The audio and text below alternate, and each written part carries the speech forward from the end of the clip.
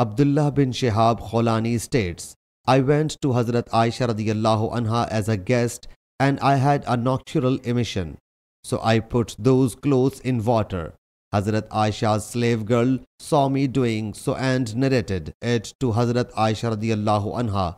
Hazrat Aisha radiyallahu anha inquired by dispatching the slave girl to me, why are you washing these clothes? The reporter says that he said, I have seen a dream which a man sees. She asked, have you saw any mark of it on the clothes? I replied, no.